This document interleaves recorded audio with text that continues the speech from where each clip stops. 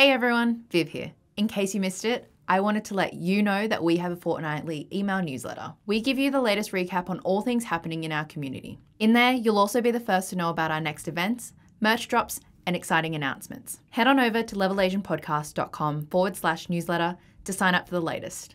Now, on to the episode. The reason why everyone was incarcerated, not only was it due to disadvantage or some sort of childhood trauma, it was the lack of education. I wanted to change. I wanted to do something different. I didn't have a father figure, so I always looked up to all the older boys. And all the older boys used to always hang out this place called Beamy Street Billiards. There's all smoke at the back. And one day, there was a huge gang fight and someone got murdered. Right. And I was a witness to the murder. Hey, prisoner escaping. Quick, quick. Where? Yard is where all the trouble is. Everyone's just training, they're taking drugs. There was like 4 or 5 fights going on every day. There's 2 phones in the yard, right? The Aboriginals own one phone, the Muslims own the other phone. If you're not an Aboriginal or Muslim, you can't use that phone. So one time I just snuck on and I was like, I'll call my lawyer ASAP. Next thing I know, my shirt gets put over my head. Someone starts laying into me. I turn around and this guy is like literally just half my size. I'm like, this guy. Black belt taekwondo, I kicked him in the head. Knocked out, right? The whole yard just went quiet. Everyone just stood up. I was like, oh, Before we get started on today's episode, we would like to acknowledge the traditional custodians of the land on which this podcast is recorded, the land of the Darug people. We would like to acknowledge and pay respects to our elders past and present and the next generation coming through. Now, onto today's episode. Joe, appreciate you coming on the show. thanks for having me. Dude, this is a long time coming because I remember when we first launched Level Asian and we were coming up with a list of dream guests. And one of our guys was like, you got to check out this guy, Joe Kwon from like Convict Fitness. So this was like at the start of last year. Yeah. And as I delved deeper into it and got to really understand, like a good understanding of what you're doing, it was nothing but respect because I think whilst I probably didn't find myself on the other side of the tracks, I think many people can relate. I grew up in the Southwest. We were talking about this off camera as well. And like you said, we all know that sort of friend or someone who we knew growing up that experienced what you experienced growing up. There's always someone. Always someone, There's right? always someone. So I guess the best place to start is actually just, I know you've told this story many, many times before, but, maybe our listeners don't know who you are. Can you sort of tell us a little bit about what your background is, the story that led you to where you are now? I know it's going to be a long story, but we've got time. Maybe start with childhood and growing up and what that's like. Yeah, just an introduction. My name is Joe Kwon. So I'm currently CEO and founder of a social enterprise called Convict Fitness, where we help incarcerated inmates or incarcerated individuals when they come into the community to find community support and career in fitness, so they could give back to society through fitness. And also I run a charity called ConFit Pathways, where we provide lived experience mentoring. So all those guys who are coming out of the prison system are now becoming mentors to go back into the youth justice space to mentor young people around positive mindset, fitness, and providing a pathway to employment and education once they get out into the community. So that's what I do. It's funny because I started this because I ended up doing 9 years in prison. I got sentenced to 13 years. I spent 9 years and I got released on good behavior. And when I came out, I didn't even know what a social enterprise or a not-for-profit was. I got arrested for directing a criminal enterprise. Now, funny thing, I'm directing a social enterprise, Funny how things change. But, my mum first came to Australia in the 80s. She came here as an international student on a scholarship. She was an opera singer. Yeah. Oh, wow. Okay. So she was at one of the best universities in South Korea, and she got offered a scholarship at the Syndicate Conservatorium of Music. Okay.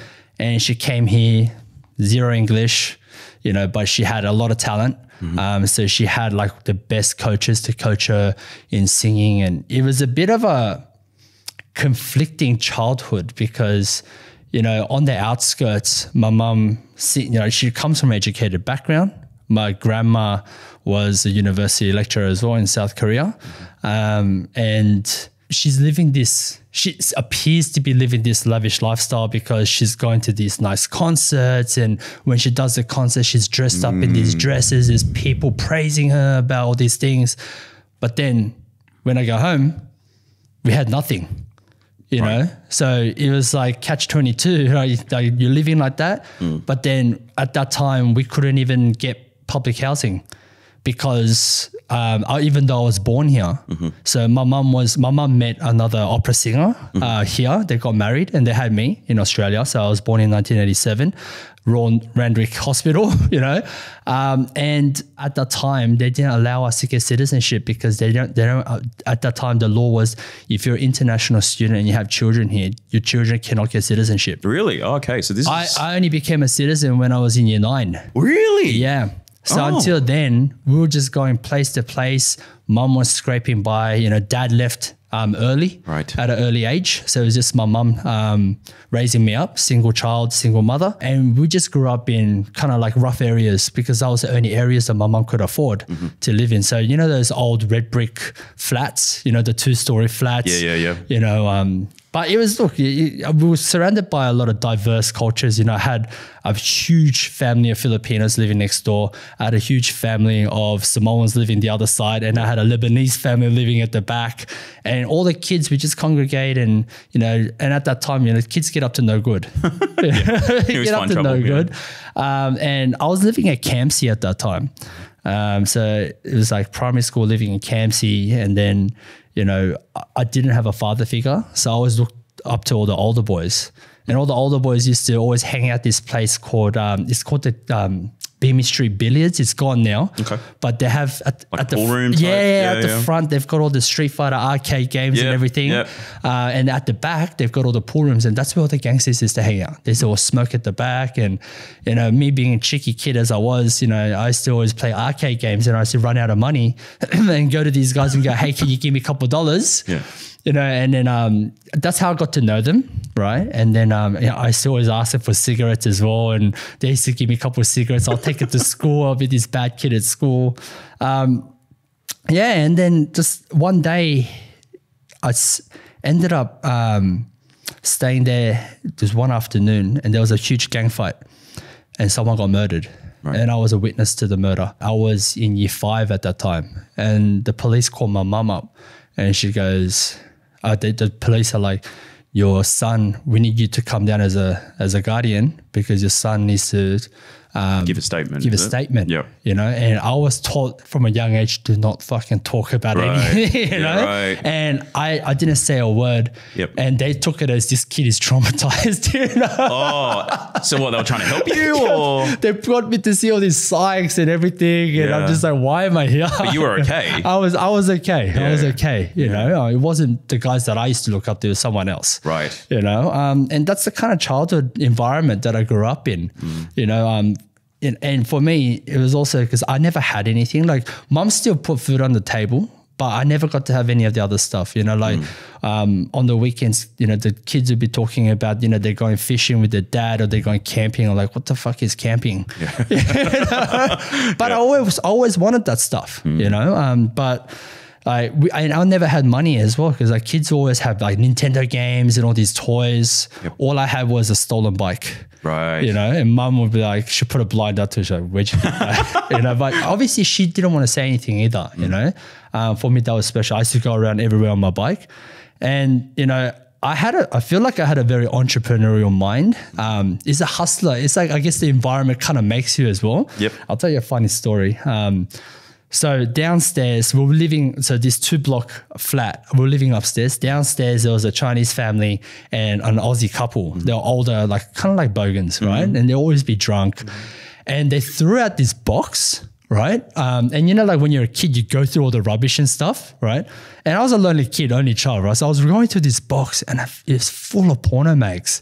Oh, really? And I was like, bingo. Right? Jackpot. So I've now taken it to the school in my primary school and I've gone 1 page, $1, double spread page, $2. So you were selling it? I was selling porno pages to kids, right? Yep. Anyway, I was the richest kid in primary school and I became the fattest kid because I was eating pizza pockets, like 10 pizza pockets a day from the canteen and stuff, right? Obviously, one of these kids got caught by their parents and this kid stitched me up. And then the principal called my mum in, right? And then the principal, Mr. Scully, that's what his name was. And he goes, Literally, Mr. Scully. Mr. Scully, that's his name. Like the Simpsons. Yeah, that's Mr. Scully. Yeah, he was a ginger beard man. And he goes, oh, Mrs. Kwon, I don't know how to put this to you, but your son's been selling pornographic material to other students. And she didn't understand until he pulled out all the material. She just looked at me. She just went, bam! Back when it was okay. And I guess that was like kind of the start of like my entrepreneurial journey. Yeah, you know? right. Selling little porno mags to other So you kids. just inclined to do that basically? That was the thing that came to your head? Or? I just wanted the stuff, the little things that the other kids had. Yeah, you had deficiencies. Yeah. I wanted to buy sweets as well. You know, I wanted to buy toys. I didn't get that, you know, and that was my way of trying to get those things, you know. Yeah. And so it sounds like you were doing this, you're a carefree kid. You were looking at obviously just opportunities. You're trying to fill your own cup basically. When did sort of, whether it was like gangs or crime, when did that sort of start to come in? Because, you know, you got up to what, like primary school? Yeah. So funny thing. So, you know, after that, I witnessed that murder. Mum's like, we're getting out of the area. So she thought, okay, the best area that she could think of was North Shore. Right. She's like, how do we get into North Shore, right? So the only place she could afford was Hornsby at the time. And back then Hornsby was like, there was nothing there, right? Yeah. It was the fringes. Yeah, and the Westfield wasn't even there, right? So it was like just an old kind of like town, very quiet, like population of like just pretty much old people, right? And then she somehow got me into St. Pius, which was like a Catholic private, kind of semi-private. She saved up so much money just to send me there. She goes, I want my kid to have a good life, you know, and then got there year 7. Ended up getting expelled straight away. For what? Yeah, because I was a junior black belt at that time. Right. You know, us Koreans, we learn how to kick before we can walk. Yeah, right? of course. I was a junior black belt at that time, and I was one angry kid because there was kind of like a hole in my heart, you know, abandoned by a father, you know, I was always attention seeking all the time, right? And yeah, so I just had a thing for kicking people.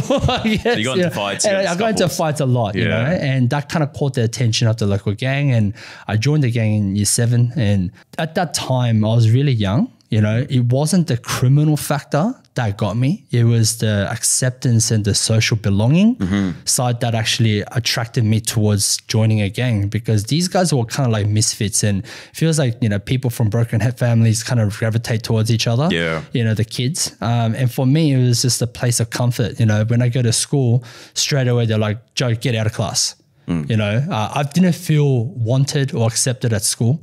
I felt accepted in my street gang, you know, so we used to jig school, you know, skip school all the time. And, you know, back in those days, just spend the whole day at karaoke, getting into fights with other groups. And, you know, that's, I started from there, and then the criminality factor slowly starts to creep in, you know, like you get introduced to, you know, dropping of drugs, making a little bit of coin. I was like, oh yeah, I'm making a little bit of money, you know, and then that started evolving to other things, and, you know, and one thing led to another. One day I was doing a interstate drop for the group. It was in WA.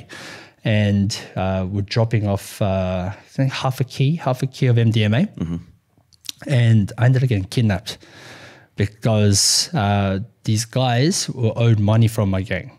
Right. And I was there for 2 days, right? And they kept me for ransom, and they didn't pay up. And look, they roughed me up and everything. But the funny thing was, they let me go, and they go, it just shows what kind of brotherhood you have. They're not even answering our phone calls now. Wow, okay. And what was your reaction? My reaction was, fuck this, I'm taking all the risk, you know? And that was at the age when I could start thinking for myself a little bit. How old were you? Just turned 17. Right. Yeah. Okay. So now I'm thinking, you know what? This is too much, right? I'm taking all the risk. I'm going to start off doing my own stuff. So I ventured off doing my own stuff. You know, that caused a lot of problems as well, but started from there. And then, you know, by the time I was 21, I was running directing a criminal syndicate.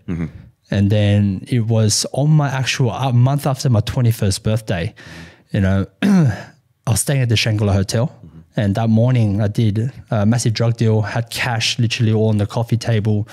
And then little did I know, I had police surveillancing me for months. Right.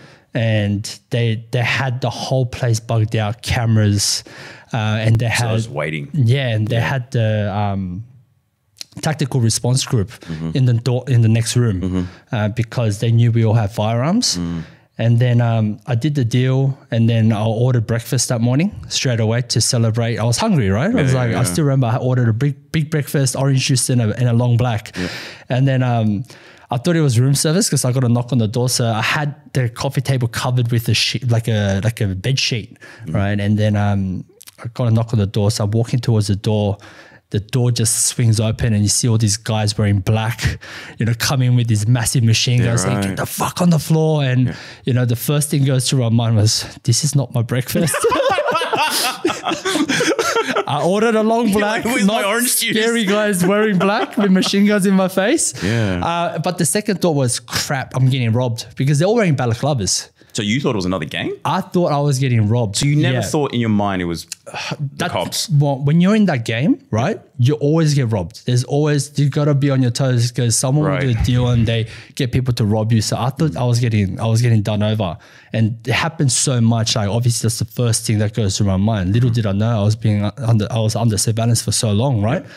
And then I've thrown the cash everywhere. I'm thinking, yep, they're just after the cash, not me, because I know how shit goes down. Like if you retaliate, they'll probably shoot you, right? Yep. So I'm thinking, you're after the cash, throwing the cash on the floor, I beeline for the door. I get a machine gun to the side of the head. And then literally I'm fucking concussed, right? And then I'm getting hogtied and I hear the words, you're under arrest. This is the police. Yeah, wow. And literally everything was in slow motion. Literally I had like $100 bill stuck to my face because there's cash everywhere. And then, I was staying at the Shangri-La Hotel at the executive suite and I'm looking out the floor to ceiling window and I see the Opera House and the Harbour Bridge. Now, it was such an ironic moment because my mum used to take me to the Opera House all the time as a kid. And now I'm getting arrested seeing the Opera House. And massive irony, isn't it? It looks so beautiful, you know, and, I'd never seen the beauty of the Opera House like that. And in that moment, it made me realize how I took everything for granted, and that was the last view of freedom that I saw. And I ended up getting locked up, sentenced to 13 years in prison for directing a criminal enterprise at the age of 21. Wow. And so you said you were locked away for 9 years. Yep. So really what people classify as the most thriving part of their life during their 20s and, Yeah, pretty much I lost my whole 20s. Yeah. Yeah. Yeah. You were in prison. I just turned 20. Yep.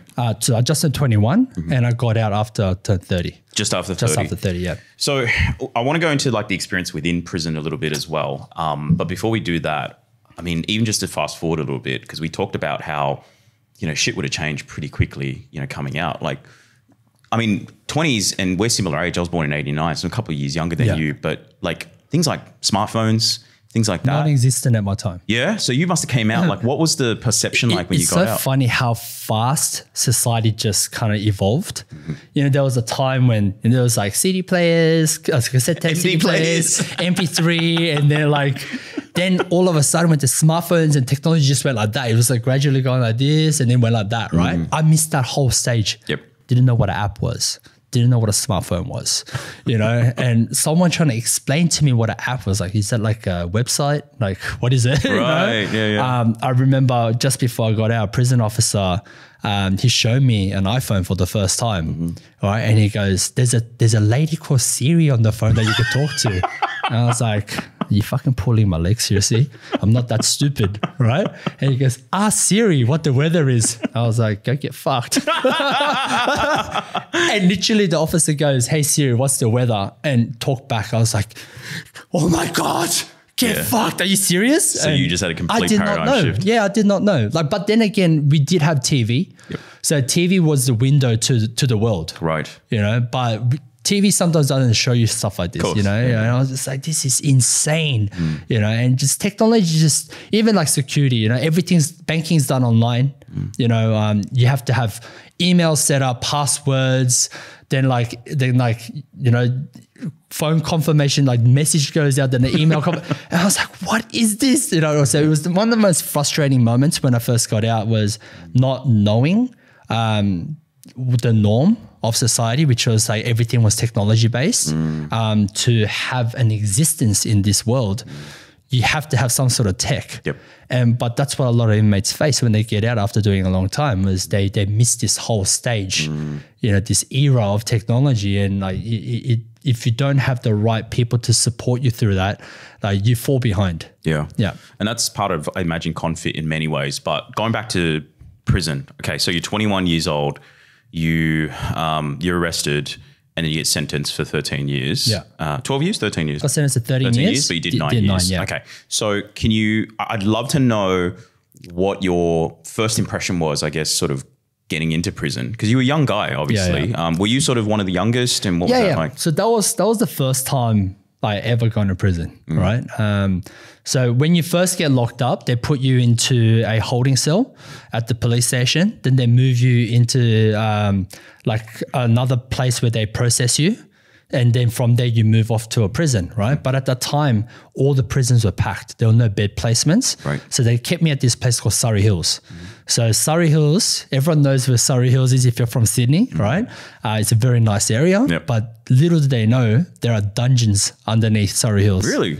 Okay. Yeah. So from, where the police station is, Surrey Hill Police Golden Station. Street? Yep. Yeah. So underneath there is a labyrinth of the prison cells. Really? It's all glass. So it's all glass. Okay. And there's like hundreds of people down there. Okay. Right. And waiting to get processed. So this is something that the city does not know. Normal people just, like not knowing, just walking past the street, but underneath there are all these people locked up. Yep. It is one of the worst places because 24/7 fluorescent light, that light doesn't go off. No natural light. No natural light, right? But you can hear the people upstairs. So it's a tease. Oh, wow. You can hear all these people walking by us and Laughing, laughing and chatting, and you're just stuck in this space. They give you one mattress, right? You get a shower once a week, no toothbrush, nothing, right? Because it's not really a jail where they try to hold you for a long time. It's like you're meant to be there for a couple of days. You either go before the court in the local court to get bail. If you get bail refused, they'll send you to jail, right? But then they have to wait for a bed placement in jails, right? So normally you go to Silverwater as soon as you get locked in, but Silverwater was packed. Okay. I ended up going to Parkley. Okay. So they sent me to Parkley Correctional Centre after 2 weeks. But during that time, I stayed there 2 weeks. That's a very long time to stay in the holding cell. I had one Indigenous guy that was like, as soon as I came in, he didn't move. I was there with one of my co-offenders. We came in and this guy literally for 2 days didn't move. He was just lying there, fetal position, looking towards the wall. And I was like, fuck, is this guy dead? So I told my co-offender, go kick him. So he kicked him and he didn't move. I'm like, shit, is he dead? And we heard him like kind of snoring. Like, okay, he's just sleepy, probably like coming off the drugs or something. Yeah. Anyway, on the third day, me and my co-offender, we just literally mindlessly staring at the wall because that's all you do, right? This guy just gets up. That guy just gets up and goes to the toilet. I mean, toilet as in a toilet is this metal toilet bowl with like gangrene growing on it. So hygiene was like it's fucked like up. Fucking disgusting, right? Yeah. I wouldn't even go near that thing, right? But this guy went to the toilet, right? He needed to do a number 2. So we're like, let's give him some privacy. We turned around. Next thing you know, this guy's starting to like make all these weird noises and started screaming. And we're looking at him. Do you know what bronzing is? No. He bronzed himself. What's that? He had his feces in his hand and started rubbing it. What? All over himself, over the walls, right? Because one, I think there was a lot of mental health issues there, but 2, it was just him trying to voice out, like, I want to get the fuck out of here. It was all just like pent up. Because apparently he was there for like another 2 weeks before us, so nearly a month. I don't know why they didn't move him. Right. There's something going on. Anyway, so these guys started walking up to us and me and my co are hugging each other. They go, get the fuck away. So you guys were in the same, they got, there was no divide between you. So there's like, they could put up to like 4 or 5 people in one. Yeah, but there's heaps of them. Like they're glass tanks. And it's like a huge labyrinth of them like that goes all underneath Surrey Hills. Right. Yeah. So stayed there for 2 weeks. That happened. I was fucking traumatized. I'm like, oh my God, this is jail. That wasn't even jail. That wasn't even jail. That was like the holding cell before you go to jail. Right. Anyway, so they take you to prison. And then I went to Parkley.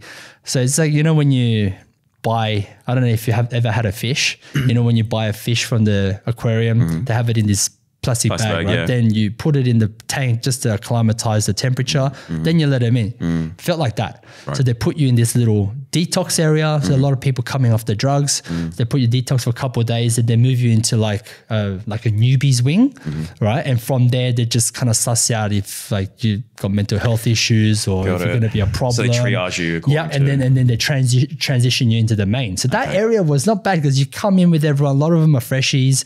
I was the second youngest. There was another guy that was 19 years old. So he was Vietnamese. So me and him just like connected straight away. Two of the youngest guys, and we used to just like train. And this kid was like a street smart kid as well. He knew I think he did juvie as well, so he knew a little bit about jail. So it's kind of like telling me, I'm just like, you know, fish out of like fish out of water. Go, yeah, okay, tell me everything kind of thing, you know. Then from there they move you off into the main, and that was one of the most intimidating places or moments that I experienced. Like as you're moving into the main, you're grabbing you've got all your gear, like all your clothes, and you've got your blankets and all that kind of stuff, and they move you in. And as you're walking into the yard, you see like fucking grown-ass men. They're all like massive, right? Jacked, and they're all like training. They've got like guys on top of each other doing squats. Like they've all got tattoos all on their faces, and they all look mean, right? I'm just like, fuck, man. I've hung around like criminals, but this was like next level. Right, like prison is like cream of the crop of the criminal world, you know. Yeah. And I was a young kid at the time, and I went in and I was like, "Fuck, it is intimidating," but you know, you got to kind of stand your ground. And that first week in, I'll never forget this because like what happens is in jail, everyone sticks to their own kind. So it's very racially segregated. Got it. Okay. So if you're Asian, you stick with the Asians. If you're Aboriginal, you're with the Aboriginals. Muslims stay with the Muslims. Islanders with the Islanders. You know, it's just a cultural thing, right? And then the wing that I went to was run by the Muslims and the Aboriginals. There's no Asians. Asians in the working unit, which is in the next unit. To get to the working unit, you have to stay there for 2 weeks, put your name down, right? And then like it's a privilege. They call it a privilege unit because you go there, you go to work, you make a bit of money, you stay out of trouble in the yard. Yard is where all the trouble is, right? You want to stay out of the yard, go to work and just do your time quickly. By the time you finish work, do your training session, whatever, quick, like have your meal and then you get locked in, right? In this yard, there's no work. So just stuck out in the yard the whole day. You've got nothing to do. Nothing. Everyone's just training, just they're taking drugs, gambling, a lot of fight. Literally there was like 4 or 5 fights going on every day, you know, and me and my other mate, we were the only 2 Asians in that unit, right? And how this unit operated was there's 2 phones in the yard, right? The Aboriginals own 1 phone, the Muslims own the other phone. If you don't belong, if you're not an Aboriginal or Muslim, you can't use that phone.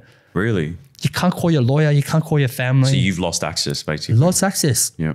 So I'm like, this is fucking bullshit. So there was one time, like with the Muslim boys, there's constantly guys going on the phone. With the Aboriginal boys, there's sometimes if there was gaps, no one was using the phone. So one time I just snuck on. I was like, fuck, I gotta call my lawyer ASAP. I gotta get out of here, right? I was still in that mindset. So I was trying to call my lawyer. Next thing I know, my shirt gets put over my head. Like they put my shirt over my head, someone starts laying into me, right? So I turn around and this guy is like literally just half my size. I'm like, fuck this guy. I'm black belt taekwondo. I kicked him in the head, knocked out, right? And then, oh my God, everyone, the whole yard just went quiet. Everyone just stood up. I was like, oh fuck, like I'm dead. They all started walking toward, all the Aboriginal guys started walking towards me, and then boom, the officer walks out and what's going on is nearly muster, and everyone's kind of like walked off. And then muster is like where they, at lunchtime you get locked in for an hour. So it's not like the movies where you go to like a chow hall or whatever, and everyone gets fed there. What they do is they come around with these trolleys, hand all the meals in front of your cell, pre-packed meals, right? So they lock you in for an hour and you eat your meal in your cell and they let you out again. Okay. So, and they also muster you up so they know that everyone's there. It's like a head count. Gotcha. So during lunch, so it was that time. So everyone's now looking at me. I'm going, they're going to kill me, right? So I've gone into my cell, eating my food. And my mate, who's my cellmate, he's like, listen, get all the magazines, start strapping it around your body. Like it's body armor. Just in case they stab you, it absorbs that impact, right? Yep. So I've now got like magazines strapped around me. I'm shitting myself, right? I've got, oh my God. And then they're all screaming out the unit when they go, you're fucking dead. We're going to kill you when you come out. So you knew like it was coming. I knew. Yeah. That's the worst feeling ever. Like I had no protection, nothing. I just had a magazine strapped around me. I'm going, oh my God, that's it. I'm dead. Yeah. And my mate wasn't making it any better. He's like, oh look, I will use like a blade, like a razor blade or something. Razor blade, what's a razor blade gonna do? Yeah. Anyway, to top it off, the Asian boys in the other yard heard what happened, right? So a sweeper comes out. So a sweeper is someone who, when everyone's locked in, they clean the unit. So he's an inmate that has a bit more trust, a bit more access to the unit. Anyway, he knocks on my door and puts a newspaper underneath. He goes, this is from the boys from next door, right? I opened it up. I should, a shank is, shank? What shank? It was a samurai sword. It was the biggest piece of metal that I've ever seen. And he goes, this is protect yourself. If I use this, someone's dying. It was massive, right? And I'm putting that down my pants. Now I'm thinking in my head, not only is the unit going to all stab me, now if I retaliate, I'm probably going to kill someone. I'm going to get done for murder. I was in panic mode. I was like, fuck, what do I do? What do I do? This is the worst, right? And like literally I went white. I was like, fucking hell, what am I going to do? What am I going to do? And my mate's going, there's a button in the unit, right? That you could buzz. So he goes, you could buzz that and they'll send you to protection. I was like, never.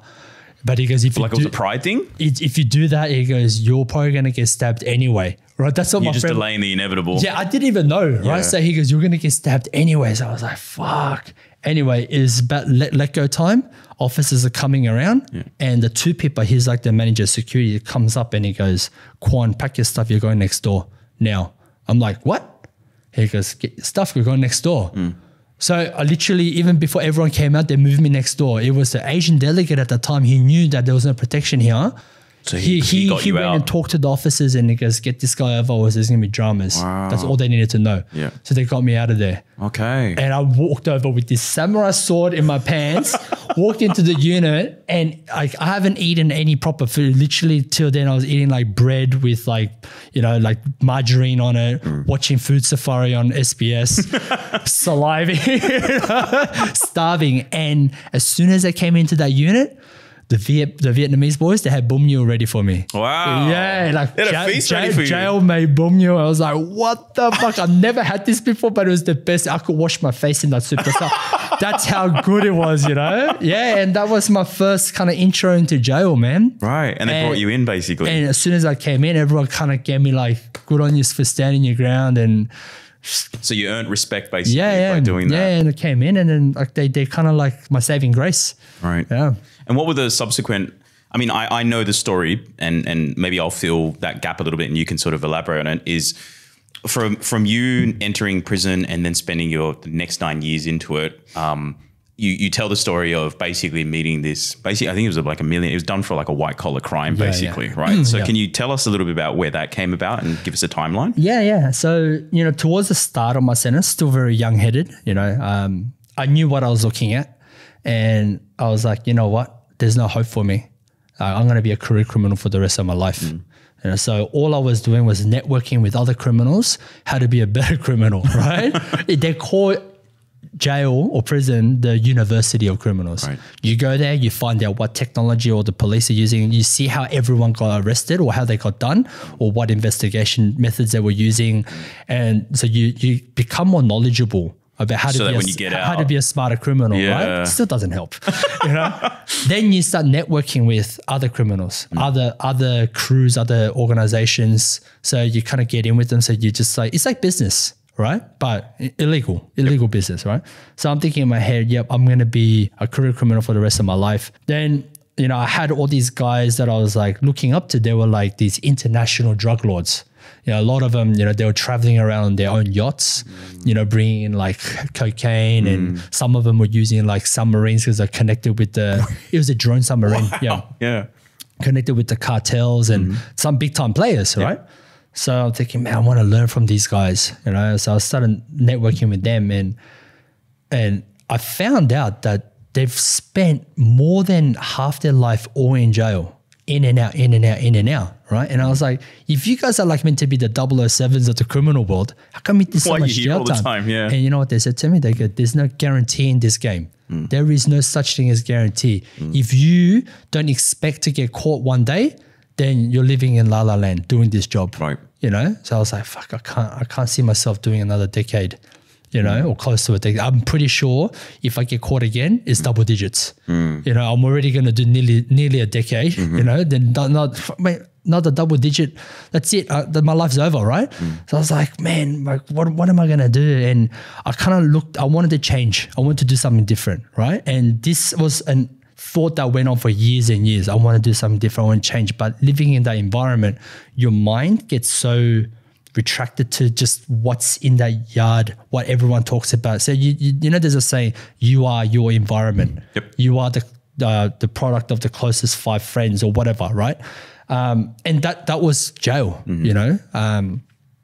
So I was like, man, I want to do something different. I want to do something different in my life.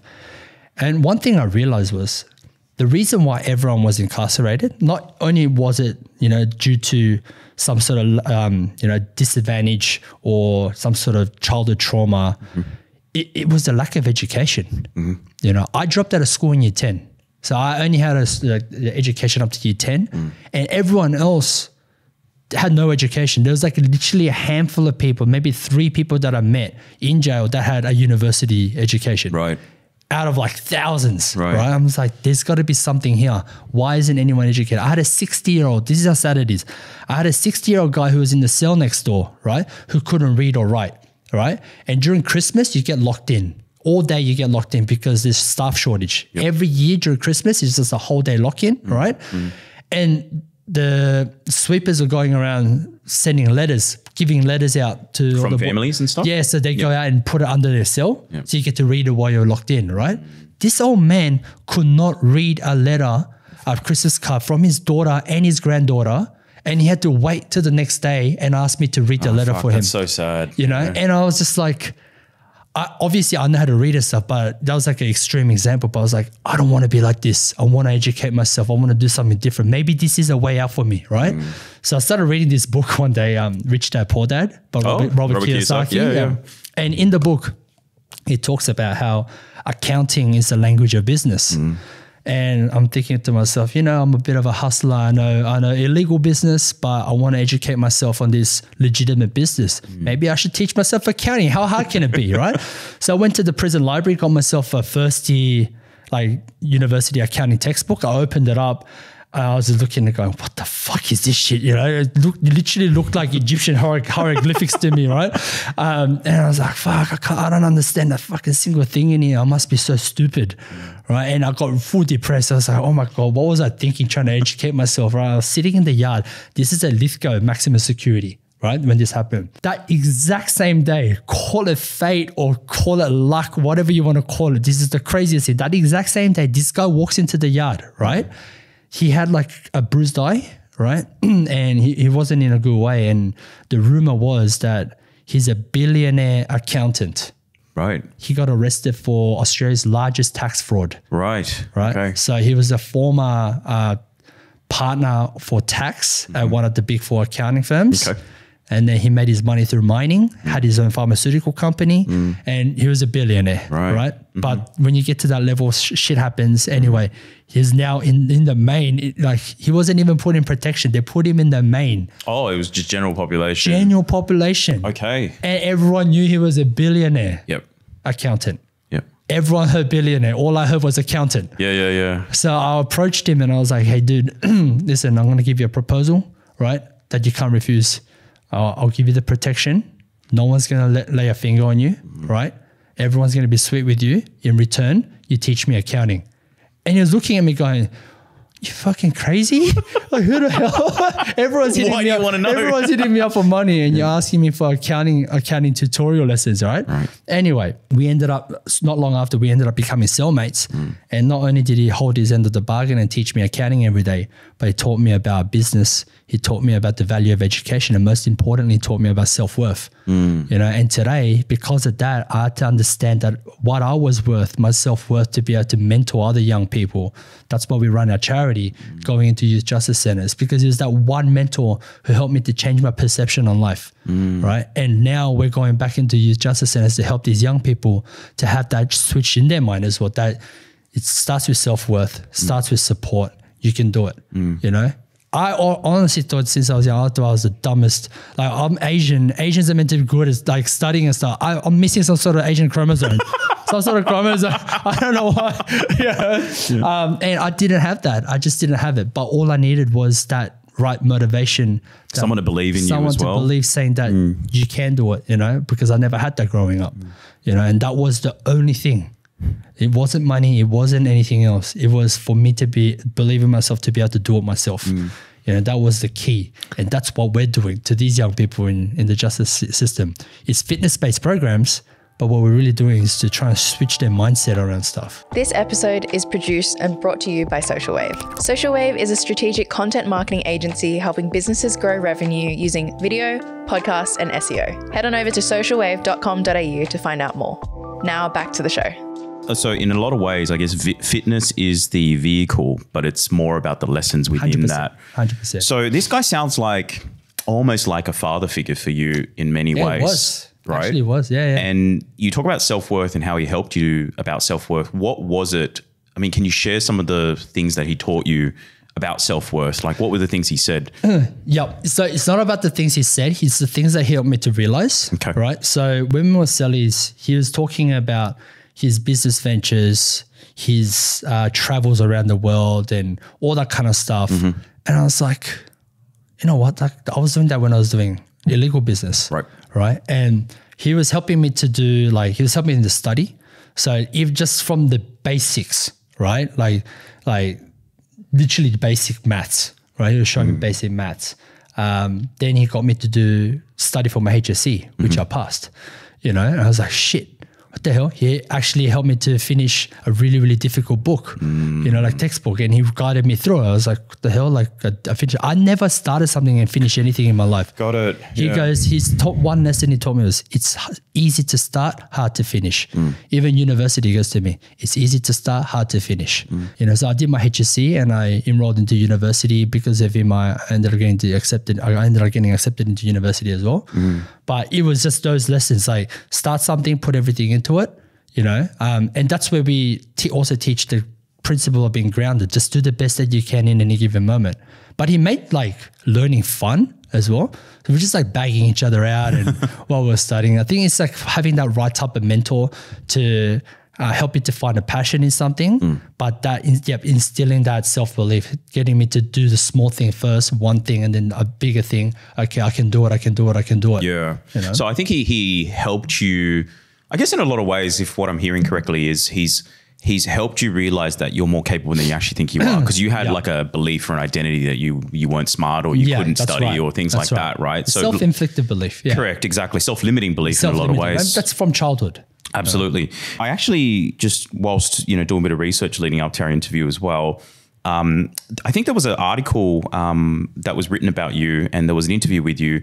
And you said during this whole process, growing up, prison, running a crime syndicate and all this stuff, you've always been quite not apathetic, but not so emotional about the whole thing, because you're like, this is the card I've been dealt, this is life. But when you finally graduated university, you said that seeing that sort of graduation paper was the first time that you really emotionally broke down because of that. So are you able to sort of tell me a bit about that? It wasn't the graduation paper. Oh, what was it? So while I was in prison, I was, like I said, I thought, I was absolutely dumb, right? And I couldn't do this kind of stuff. It was that process of learning, growing. Then I ended up detaching. So me and my mentor, we ended up going to different prisons. So I was staying at Wellington Correctional Centre. And this is about a year and a half later. And I'm sitting in the yard playing cards with the boys. And then this prison officer walks straight up to me and he hands me this letter and he goes, Kwon, I don't know how you did it, but you fucking did it, mate. And I was like, what are you going on about? So out of curiosity, I took that letter into my cell and I opened it up and it was this emblem. And then it goes, congratulations, you've been admitted into the university. So it was an acceptance letter. It was the acceptance letter. And literally, I remember when I got sentenced, and going through all that bullshit you go through in jail, right? It breaks people. Yep. It does. It mentally breaks a lot of people. People go crazy in jail. And through all that process, getting treated like second-class citizen by the officers and just dealing with just crap, just seeing just inhumane stuff, right? I never shed a tear. even when I got sentenced as well, you know, because I accepted that this is the consequence of my actions. But when I read that letter, literally I broke down in tears because no one understood what this acceptance letter meant. This was my freedom. This is my ticket to change my life. That's what it meant for me, you know, and I was holding that letter in that cell and I broke down into tears because this was my gateway out of here. Out of this life, you know, and I believed in that. And it did, it worked out. And when I went to university, you know, I did my degree and ended up finding out what a social enterprise was. And when I first went, you know, I still remember the first month I got out. After the first month, I went straight into UNSW, ended up doing this course called Creating Social Change.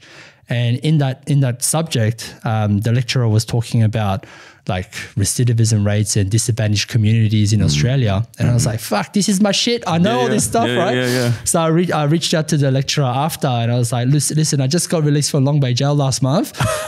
Great lecture, by the way. And she was looking at me going, are you even a student in my class? I was like, yeah, I'm a first year student and I've got this business idea. Can you help me out? You know, so she introduced me to Center for Social Impact, who's based at UNSW and a few other universities. And they put me onto a case study for an MBA program.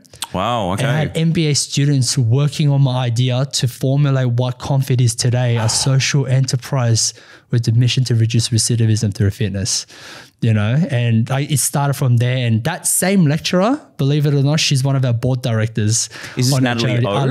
No, Ali Walker. Ali Walker, okay, gotcha. Well, Natalie O was a name that popped up a few times. Yes. Can you tell us a bit about her? Because I found it quite interesting what she was focused on. Natalie O, so she is one of the senior lecturers. So she's the head of banking and finance at UNSW. And she helped so many inmates get into UNSW. So even with my application process, so Natalie O, like she believed that there are these inmates who have potential. You know, I'm not going to mention names because of privacy issues, but there are certain inmates who went through Natalie O who got accepted into UNSW, who one is an investment banker. Wow. One is a lawyer. Yep. All right. Another one is a chartered accountant. And then you got myself who is a social entrepreneur. And it's just, you know, Natalie created pathways for us to get an education and she believed in us. And that's all we needed was that one pathway. And we just did the rest, you know? Yeah. Absolutely. And now ConFit today, you talk about both ConFit and Confit Pathways as well. Are you able to sort of rattle off numbers? Because I think even for someone like myself, I don't quite sort of can wrap my head around the magnitude of what you guys are doing in terms of just impact and how many lives maybe you're potentially influencing. I see it maybe on a social media level when you guys are, you know, posting about things, but is there some stuff that you can share? 100%. So currently right now in Australia, the recidivism statistics, so rate of reincarceration for young people, it's 84% within the first 12 months, 60% within the first 6 months. Okay. So that's young people coming out of youth justice space. It costs to house one young person in custody each year $511,000. So more than $500,000 to house one young person in custody each year. That's a lot of money. That's taxpayers' dollars? That's a lot of taxpayer dollars. Yeah, right. Okay. You know, for adults, it costs $113,000 to house a single person because we're talking about volume now because the amount of people, like at one time, I think there's only like a bit of a maybe 1,000 something. I'm not 100% of the number, but it's smaller. It's like in the low thousands where young people are incarcerated. Adults at one time is going to be 44,000 across Australia. Wow. You know, so that's the difference. There's more money. I guess like the money spreads out a little bit more, you know, with the adults. And with the adults, you know, the recidivism rate is 54% within the first 2 years of their release. Still pretty high. Yeah, one in two. It's a failure rate. It's a failure rate. So we currently with the not-for-profit that we're running, we run mentoring programs in 5 of the 6 youth justice centres across New South Wales. So we do 2 regional, 3 metropolitan. The only reason we don't do the 6th one is it's so bloody far away in Acmina. Acmina is in Grafton.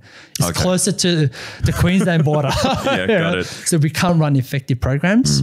And out of that, we so far to date since 2001 when we started running our programs, we've had 1,560 or 70 something young people that went through our program. Yeah, and out of that, 70% of those people who went through our program have continued to receive mentoring support through us in the community. And through that, I don't know the exact number, but how many got employed, I don't know the exact number, but we do have employment partners where that's not our specialty, but we introduce them to employment partners in rail, hospitality, construction, marketing for these young people, whatever they're interested in, whether they need the money, whether they want to learn a skill. We introduce them to these employment partners. And then we've also got educational partners with TAFE, Australian Institute of Fitness, and also our partnership with University of New South Wales. So the uni now provides full scholarships to young people that are coming through our program, and they get campus accommodation as well. You know, so we've got 2 young people doing university at the moment. Nice. So, and then of course, I think you've got big plans about sort of growing this to be even bigger. So what's been, I guess, the challenge with growing something like this? Because I imagine you sort of need to scale it with people. In the stuff so you do. people is always going to be a difficult one, especially for us when we can't just put an ad out there and go, hey, if you're this type of person, come. Hey, if you're criminal. Literally the criteria to join our team, you have to have done prison, right? You couldn't have been in the protection. You have to be in the main, right? You have to have done prison time, change your life around. You have to be into fitness, be able to talk and mentor. We're really refining that selection criteria, right? So it's very hard to find these individuals. So to grow our team, like when we find someone, we grab onto them. We give them all the support that we can give because we want them, right? We want them to stay. Another issue is even if we find these individuals, it's getting that working with children's check. In Australia, all right, every state and territory has different criterias. Like in Queensland, they call it the blue card. In New South Wales, they call it like working with children's check. It's a check that you go through the children's guardian, which gives you like a certificate to work with children. Without that, you can't. So a lot of these inmates who have violent charges, prior violent charges as well, they can't get these checks. New South Wales is the most lenient. Like somewhere like Queensland, if you've been in jail, they won't even give it to you. It's just a black and white thing. Yeah, it's crazy. So like for us to grow interstate as well, like how do we get past these checks? Because then we can't work with children. You know, and studies show that peer-to-peer support, peer-to-peer mentoring works. And lived experience is peer-to-peer, you know, and why our program works so much is the fact that we can relate and like connect with the young people straight away when we come in. They go, oh, they've done jail time as well. They're one of us. That's the only reason why our program's so successful, because like we just relate, then we can offer the mentoring because we've got the same mindset. You know, but that's been a challenge to find the right people. When we do find the right people, can they get the check? You know, how do you grow like that? How do you grow into interstate as well? We got it down pack in New South Wales, but just going to other states is going to be a bit more difficult. Just because it's not nationalized. You've got to go case by case. Does that mean you have to do a lot of lobbying, I guess, with, you know? We have tried in the past, but we're trying to look for other avenues right now. So our only way is just to find the right people. So what we're doing now is to run programs inside corrections. So we're running fitness programs inside corrections. We're running in 4 corrections at the moment to find the right type of candidates. Instead of finding candidates out in the community, let's find them when they're all clustered in jail. And there's more of them, so we can slowly find more people like that. At the same time, we're providing education for inmates through Cert 3, Cert 4, the TAFE, Australian Institute of Fitness, and then we provide employment pathways for them in the fitness industry when they get out straight out of jail. Got it. So you're sort of working around the problem at the moment, but hopefully at a certain stage you'll be able to work around it. I had a question here, which might be a bit of a loaded one, is what does broader society get wrong about people who've gone to prison? You know, like I think there's a stigma for sure. There definitely is a stigma. Look, I think it all stems from what they know. It comes from a little bit of ignorance. And also like, you know, I don't blame people for judging people for the heinous crime acts that some of these inmates have committed, right? But one thing I want society to understand is not everyone are like Ivan Milat's They're not all serial killers. I understand there are some like really bad people in jail that I believe that should never be let out, right? But that is a very, very small minority. Rest people literally stem from like some sort of trauma, and a lot of them come from disadvantage. A lot of these acts, a lot of these crimes are committed because of the drug dependency or substance abuse dependency, and they're all junkies and they should all go to jail because they're doing these petty crimes. But what I'm trying to advocate for is like, well, why did these people end up in this first place? A lot of these people, right, had no family growing up as a child, right? Then some of them were sexually abused, and through that they want to mask their pain through drugs, and that led to another coping mechanisms. I just need people to understand. Don't just judge the individual for the crime that they did. Yes, they did the crime and they're going to do the time, and they're paying for that crime through jail time, right? But please do not ridicule them and continue that sentence for them out in the society because they've done jail time.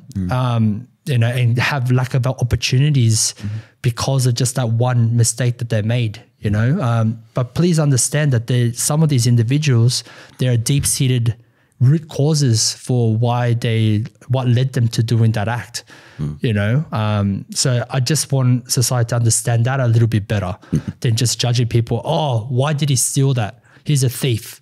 But maybe there might be something more to it, Let's understand that root causes, And, Scandinavia, they do it really well. So in the developed Western country, we have this idea of punishment, right? When you do something wrong, let's punish people. Let's punish them for their actions, right? And that's always been, punishment has always been the answer since God knows when, like the beginning of days, Yep. But change research shows that punishment does not work. If you want to rehabilitate someone, but you're punishing them, doesn't work. It just shows that there's so much research behind it, right? And Scandinavia, they picked up on this, right? And what happened was in Scandinavia 20 years ago, they had the same concept like every other developed Western country. You do the crime, it's like, here's a criminal, give him stale bread, lock him up, throw away the keys. He's a scum of society. That was their mentality and thought, right? But someone did some research and they came back and they realized that, in Scandinavia, they got the highest taxes, right? Yep. Found a way to minimize tax. That was the intention, was it? Or no, this is a way to kind of get society to accept it, right? Right. It wasn't to to minimize their tax, but it was like we can use cost savings, right, to implement these into like health, education, better things like future of your children, right? Which seem more appealing, right? And how they did that was, okay, there might be a bit more investment at the start, but there's going to be little money going into the prison system. And through that, they were able to get society on board, right?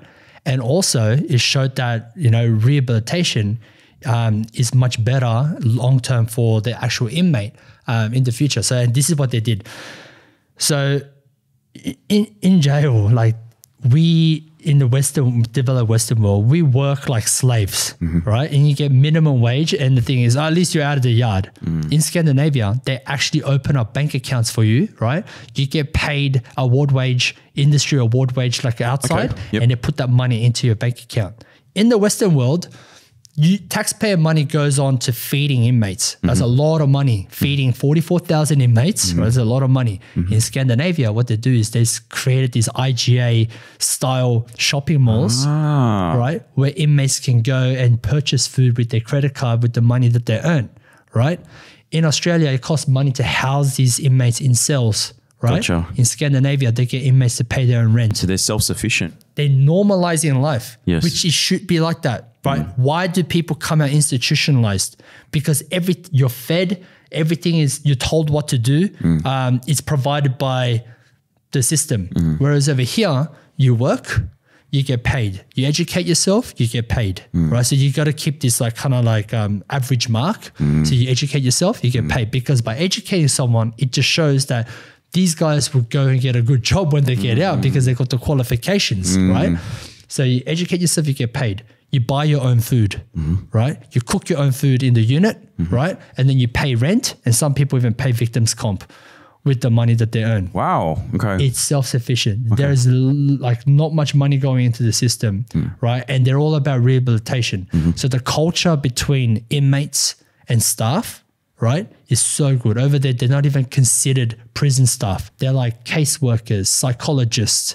So the label is important as well. Yeah. I think that was the key. Whereas in the developed Western world, there is a very toxic relationship between staff and inmates. So we call them screws. I don't know where that word came from, but maybe because they screw our life. But they just call screws, right? And it is toxic. Like you even talk to a screw, you're labeled as a dog. Right. So we don't even talk to them, right? And vice versa. They treat you like scums of society. They call you crims. They're like, he's a crim. Get that crim out of here. Like they even just that labeling crim, you know, like it sticks in your head, you know? So that's the culture difference, you know? And in Scandinavia, they promote education. They promote like, they already think that being taken away from society is punishment enough, you know, so they're still in jail, you know, that's punishment enough. Whereas in the developed Western world, they're thinking, oh, inmates should go to jail and rot away, get raped and bashed and all that kind of stuff, you know. And that's the kind of difference. That's a mentality difference, because at the end of the day, this is what I advocate. 99% of inmates will eventually get out and be a part of society, right? Would you rather want someone that is rehabilitated, educated, ready to work and be a contributing member to society? Or would you rather want someone that could be potentially your next door neighbor, right? Someone who hates the world, who only knows crime and he's got nothing but violence and hatred inside of him towards the government, towards the system, towards other people. Who do you want? Like it's a no-brainer, right? And that's what society is creating by saying, just lock them up. They're not thinking long-term. They're not thinking these people are eventually going to get let out, you know? And over there in Scandinavia, their recidivism rate is like 20%. Wow. Okay. You know? And the people that do go back are the ones that are substance abuse issues, you know? So that's a different system. So do you think it's possible for Australia to have, or even just New South Wales to have something like this? I feel like it could work, but it will take a lot of time. It'll be a systematic change. It would be a long, slow transition. Yeah. But I know right now the government's really like trying to change. Like I remember when I came back from Scandinavia, I'm glad that I know how to run fitness programs, because I went to Scandinavia to run fitness programs for the inmates. And when I came back, they even let me take a video like camera inside. I videotaped the whole thing, took photos of the whole thing. And the government saw my post on LinkedIn and they were like, when you come back, let's have a meeting. I wanted to This was like the state government, or this is the state government. Right. Pick your brains about some of the stuff that you saw in the youth justice centers over there. When I went there was 0 young people in youth justice. And I was like, how do you justify running this place? Because, just in case someone gets locked up and comes in. I was just like, what the fuck? Makes no sense. Yeah, but there was zero. That's how good they are. They don't like to lock kids up. So in Australia, we lock kids as young as 10 years old. You know, like 10 years. I don't know if any of your listeners have kids. If you see the mindset of a 10-year-old, what it's like, they're children, right?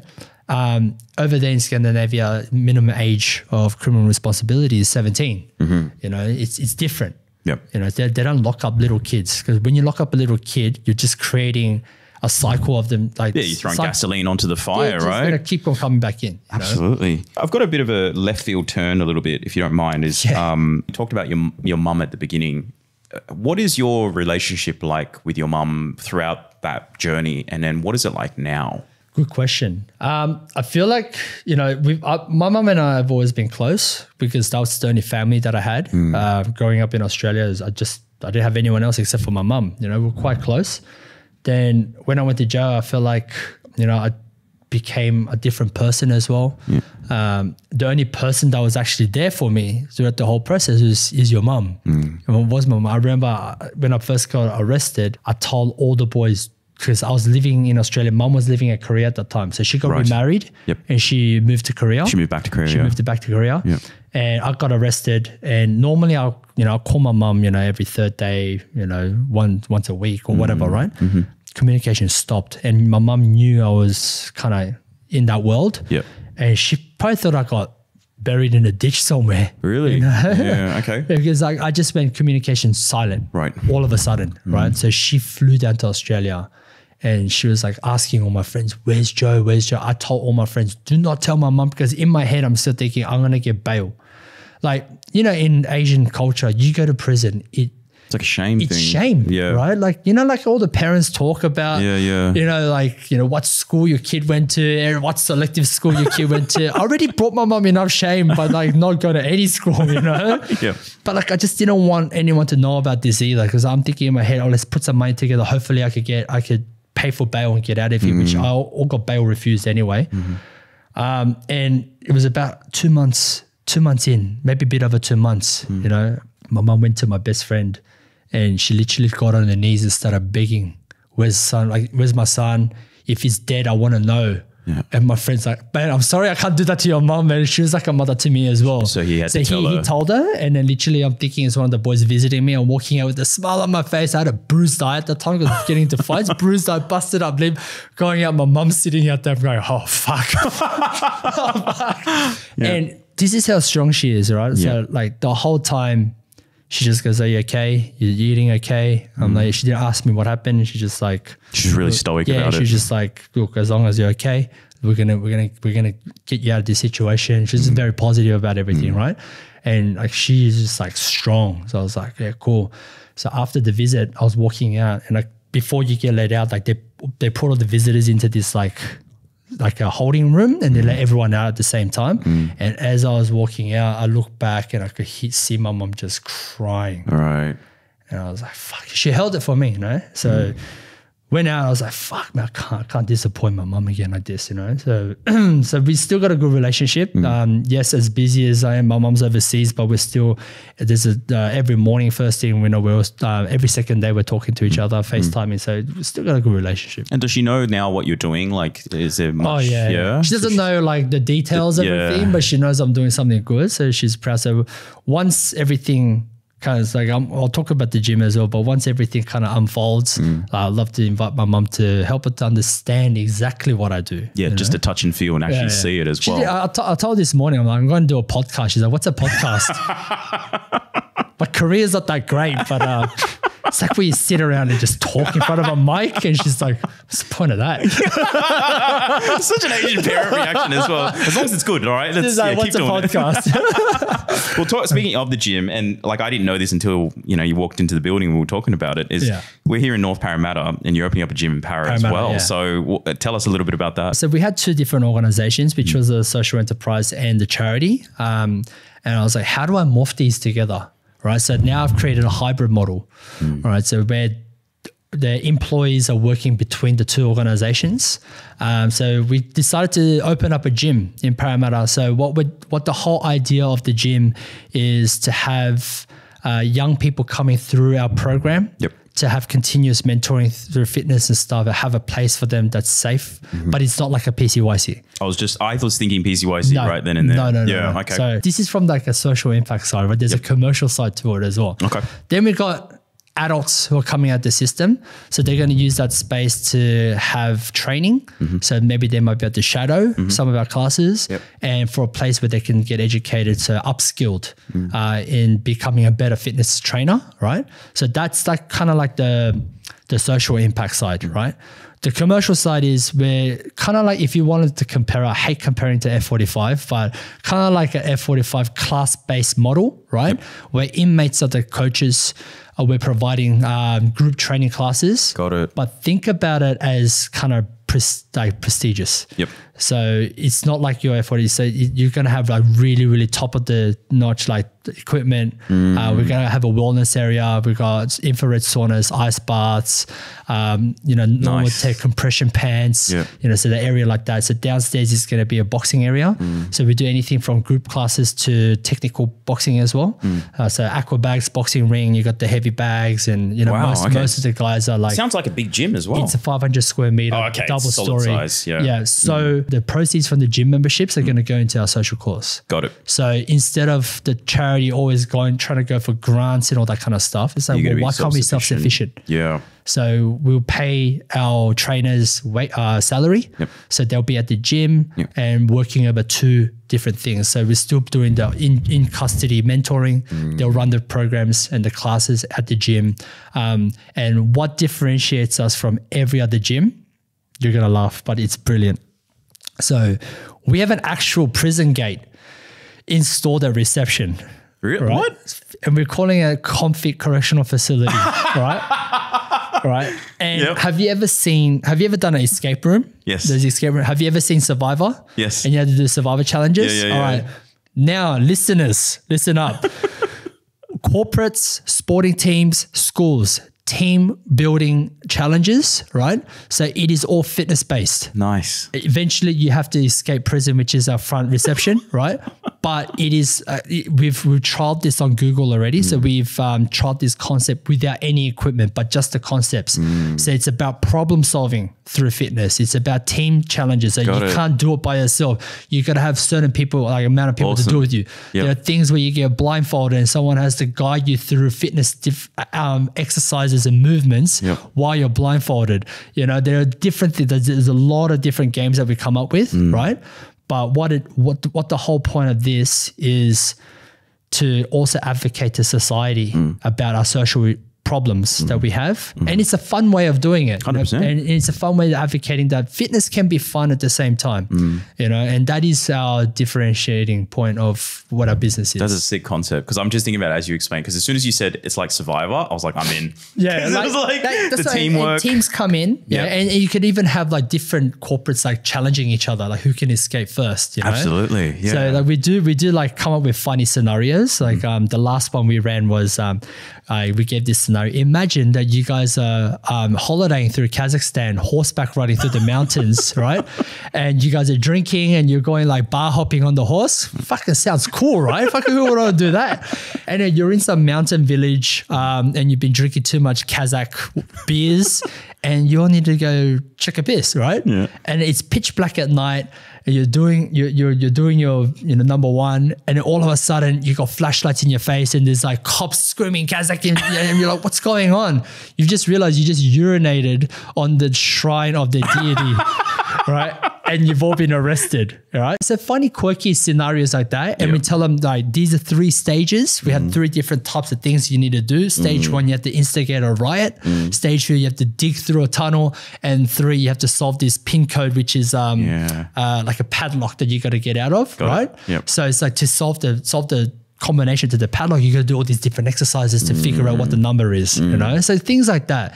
It's fun, and at the same time, we get to talk about the social challenges that inmates go through, and what you guys are doing, to donate to us or to finance. Yeah, there's a cause behind it. The cause behind it, the money's going into, us being able to run mentoring programs at youth justice centers and to provide that ongoing support for them in the community. Dude, that's such a cool concept. Like, I was going to say, Edwin, we'll have to find a time to head over as well. Like, when's it planning to be open? So look, I've been saying October, but things keep on getting delayed. Yeah. So we're planning on October, soft launch in September. Okay. Yeah, but that's the plan. So we're trying to get all the government down as well, like the Minister for Youth Justice to come down and have a punch on the bag. And why not? All right. Well, I'm conscious of time as well, and I feel like there's almost like a part 2 to this. And but before we sort of wrap up, I'm so inspired by not just your story, but also just like the mission of ConFit overall. What sort of, I guess, parting words have you got for listeners? I mean, look, most of our listeners are, they probably don't find them on the wrong side of the law. But I'm sure, just as we talked about, growing up Southwest, means of Asians in sort of underprivileged areas know someone. So have you got a message of anything that you want to share that you haven't had a chance to share about that? Yep. Our motto is train to be free. And train to be free came from, when we were incarcerated, our bodies were incarcerated, but whenever we used to train, our minds used to be free. We came out into society and we realized, prison is not just a physical prison. There's a lot of metaphorical prisons, a prison of the mind, prison of addiction, it can be anything that holds you back to live a free life. And what we advocate to society is train to be free. It's not just about training, but do something to make you feel a bit more freer. Have you ever thought about, are you working that much that you don't have the time to spend with your children, or you don't have the time to meet up with your close friends to have those positive relationships? Or are you that busy or, hesitant to do something that you've always wanted to do? Just do it. You live life once. Like for me, what I understood was 9 years, I'm never going to get the time back. But what I can do is live every day of my life as if I was free. And freedom means to be able to do what you love doing without harming others around you, but to lift everyone up and to have a good, positive life, And everyone goes, yeah, everyone talks about this. But put it this way, imagine you lost a decade of your life, just gone. Imagine it was wiped out. Right? And then you're just living your life. Imagine you lost that 10 years and it was gone. You didn't have any of those experiences that you had. Would you live a free life?